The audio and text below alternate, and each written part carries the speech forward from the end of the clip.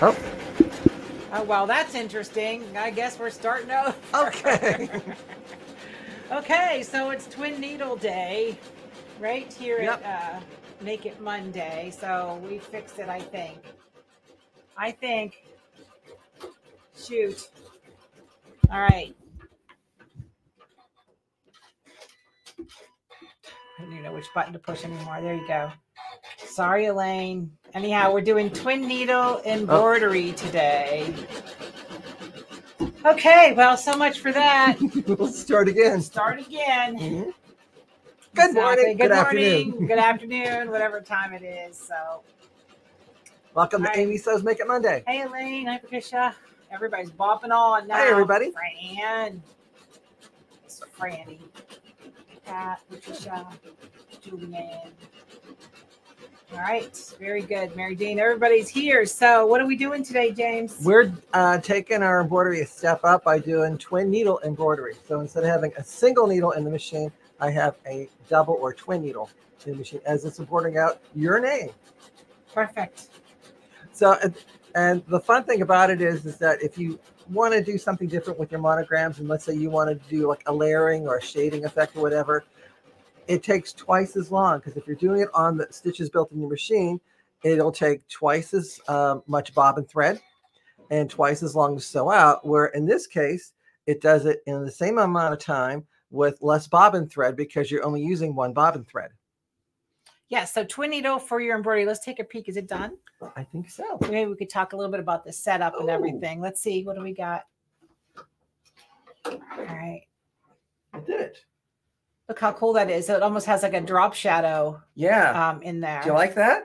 That is pretty amazing, James. Pretty cool beans. And it's still very thin because it's only one bobbin thread. Yeah, that's awesome. And that was just using the font that was built in the M17. All right, perfect. So we have our orange one too. Oh, yeah, we have this big one. We have our big one, right? We'll show it over here. Yeah. So this is on a full hoop. This is a quilting design. And it has a purple thread and an orange thread. Kind of vibrates on that screen too. Yeah, it's very psychedelic, right? But that's twin needle embroidery. And let me show you the back so you can see. And again, just one bobbin thread. So it is, I kind of like the back almost as much as I like the front. I don't know, like the way it locks in or something. That would be cool if you wanted to do like a reversible garment. Yeah, that would and make your own fabric. Exactly. So if you don't know what a twin needle is, it's two needles on one shaft, right? Yes. And I think I had one handy here. I have one handy over here. You think? I think there's one in there. Our magic drawer. Everything through the magic of television. Through the magic of television, right? So, want me to pop over there? Sure, you can pop wherever you want to pop, Jim. How about that? There we go. So that is a twin needle. So, all right. So I'm getting there, Lori. Lori's already commenting. So let's address Lori right now. So Lori, oops, wrong button. Yes, Lori, if you have an embroidery only machine, you have a single hole throw plate. This is for combination machines only. Is that a 6 millimeter? Yes. Yeah. So 6 millimeter is as wide as most sewing machines will take. You need to check first, right? Yes. Because the opening, the oval, that oval that's in your throw plate could be 5 millimeters, 6 millimeters, 7 millimeters, 9 millimeters, depending on your brand. That's Did you know me M17? That's a 9 millimeter opening. So 6 millimeter is as wide a twin needle as you can find. You can do it with a 2, a 4, whatever. Look here, a triple. Triple. You could do a triple. I've done a triple. I've done a triple. I know. That seems like one more thing to do. But anyhow. You just make sure you just slow down the machine. Slow down the machine. And lighten up on the needle tension. Yeah. And because you don't know what you're going to get until you get it. Right? Yeah. There's no way. And you can sew with a twin needle too. You can do decorative stitches with a twin needle.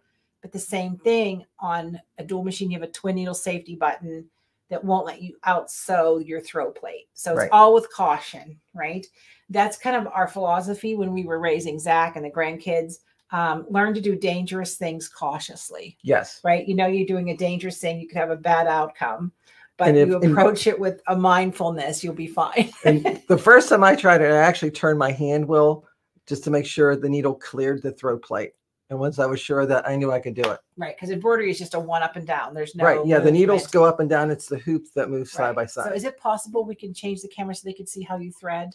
She wants to see how you thread it. So something I learned from my brother, he worked in a steel mill, that when they are rolling steel, when they're making cables, one spills off clockwise and one goes counterclockwise.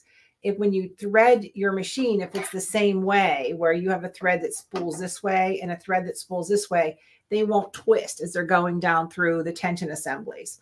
All right, let's switch over to James. All right, buddy, here we go. So we're going to show you kind of how to thread it a little bit. Yeah. This machine's so dang big, it's hard to keep it in the picture and zoom in. So if you're concerned about, like Amy said, with them coming off the same direction, like right now they would be, I would take one of them, maybe put an accessory spool cap on it and put it spool down. And that way it's coming off the opposite direction. Hopefully. Right. Or just do it horizontally. Right. So yes, you have a couple of most machines. If you just have a machine that has only one spool pin, there's a chance you have a smaller opening for your throw plate, right? So these big machines have multiple ways. You may have to use a holder that goes off to the side of your machine to get two threads in. Yeah. But you can do that. And then to help separate the two, because on the M17, there's a separate little pre-clip for the bobbin when you're winding that. I put my second thread through that one. Right. So that helps to keep them separate. And then they go through the same delivery system pretty much as one. And then I individually threaded each one. I did not use the built-in needle threader. Yes, you cannot use your needle threader. And did you put them both behind the clip above the needle bar? No, I put one behind and one in front. Yeah, so putting both back there is dangerous, right? It'll cause them to twangle up and... Yeah, so it kind of pre-separates them. Yeah, because breaking a twin needle is a $5 deal. I'm pretty sure it's at least $5 deal anymore. Yeah. So, but yeah, so then turn the hand wheel slowly to make sure that it clears your throat plate. I love that needle drop. From this way. Yeah, look at that. Oh, that is so handy not to have to reach all the way around that machine to do that. So perfect. Yeah, so then now you're ready. So that we and then the machine was slowed down, so I went to its slowest speed because this one says fast. Yeah. And then I reduced my needle tension. I believe it was at 2.2. I brought it down to 2.0. Right. So you might want to just loosen things up a little bit. But we had a question. Someone said, does the auto trim need to be turned off? No.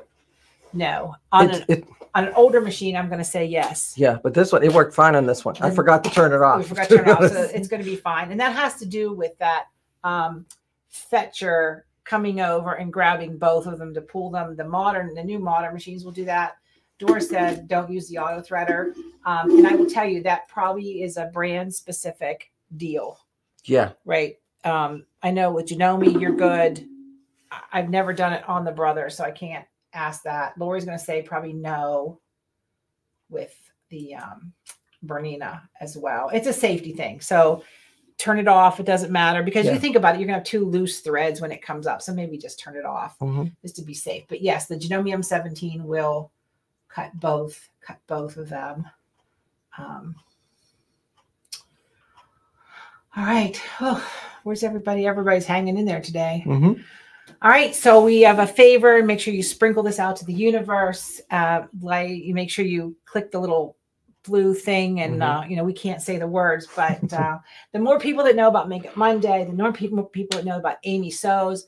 This class is available to purchase separately. It is a mix and match quilting at amysews.com. It's cutting with your scan and cut, but the SVG files there if you have a Cricut or silhouette, embroidery or traditional applique. There's a video as well as all the files are there. And all right, Lori just popped on. Oh, we get all right. Lori is in mama mode. Let's see. Oh, wrong one. Hang on a second. It says no auto cutter. Yeah. Yes, ma'am. Yes, ma'am. Because I love the twin needles. Our store had some on clearance. I bought them all. The triple needles, try them yet. Can't wait. Oh, Absolutely. they're fun. And the fact that your dealer has twin needles on clearance blows my mind because I don't have a sample. But one of my favorite things to do with the twin needle is get a nice spongy sweatshirt knit. Draw a design like a flower, whatever, and use your twin needle, and it draws up that tunnel and it sculpts that knit. We probably could do that. Oh, we should do that. We should do that because I love the way that looks. I don't know if you're familiar with that designer, that Alabama Channon. She does the channel work with the hand stitching. Anyhow, her stuff is beautiful. Sounds but cool. Yeah, anyway. Well, thing too, Dart, if you do the pop in the triple needle, when I've done monograms before, I've threaded it with a gray, white, then black thread and done it like in a marbleized fabric, and it looks like it's carved into the stone when you do a monogram that way. Oh, that's cool. Yeah, so the triple needle, it's going to be the same thing. You're just going to thread it. And, you know, but all of them go through the same tension assembly. If you have, and I don't like to, if you have a Viking or a FOF with the split tension with that new roller bar assembly, if you can see in your tension, there's two discs that go like this. There's a center post, then two discs. You might want to try to split that. Yeah, one on either side. Yeah, that's great for that. That's a brand specific thing. Most machines you do not have to do that with. But with all brands, lighten up in your needle tension. Yeah, just loosen it up a little bit. So, I love. Okay, here we go. We got to see. Oh, I have a lot of sweatshirts and stash. All right. We will add that. That will be a good Make It Monday type situation. Oh, and one thing I forgot to mention too, if you do this with like a traditional stencil design or quilting design with a double or even a triple needle and different colors like a red, a blue, and a green or yellow, whatever, it looks like spirograph effects. Yeah. Oh my gosh, I love my spirograph as a kid. You probably still have it. I know. I ended up buying one for the boys. Oh, that's good. And they realized they could just grab my iPad and go to the Procreate app and just doodle with the pen. Nobody wants to do it. Saves on paper, I guess. I guess. I give up. Okay, little late. Did you use a twin needle in the embroidery machine? Yes, Teresa. This is all twin needle embroidery, right? So that's one stitch out, twin needle. It really shaded it well. And it did a good job with that. But I'm going to show you what the back looks like. It's a little chunky because of all those knots and stops. So maybe that's a good thing to turn the cutter off. So well, we messed up, so you don't have to. That's right. We messed up, so you don't have to, right? And so that's sometimes in the excitement of like, oh, let's do this. Yeah. But I like it what you said too, because the back looks almost as good as the front. Yeah, I agree. I think that's really. If you were if you used a matching bobbin thread, right? Like if you picked a purple or orange bobbin thread, if you were doing like a quilted piece for like to make a purse or a Ziploc, like a zipper bag or something, that would be stunning, right? Because it looks like plaid. Yeah, you know, that's big enough piece to make a wallet or something out of. Or even like, say, if you added a green or something back here, you'd have that little hint of extra color for like you said, for like the lining. Yeah. Or metallic in the bobbin. Is there a different foot pressure using a twin needle? No. Not the same foot that you use for embroidery. We're not asking you to do anything except one rolls clockwise, one rolls counterclockwise. You're going to thread them the same except for above the eye, the needle. One goes behind the hook, one in front. No manual threader, automatic threader, meaning you got to poke them with your eyes. And just same bobbin, right? One bobbin, because you're only using one for one bobbin. Yep. And turn off the thread cutter. And then slow your machine down. Slow your machine down, exactly. And also reduce your needle tension. Yeah, so what that does is just relaxes the threads. Because there's more thread going through it. There's a lot of thread going through that tension assembly. So anyhow, so Jim just got done in Atlanta. Yeah. Right. For the original Sewing Quilt Expo, we had a great time. It says it's packed. It was packed. Right. So if you're planning to attend, I would suggest you sign up early for the classes because otherwise they sell out right away. Right. So Cleveland's next, right? No, next is this week. It's Lakeland, Florida. Oh, I thought you were home for a while. All right. He's going to be in Lakeland, Florida. Then I'm home until Cleveland. Which is a whole week-ish.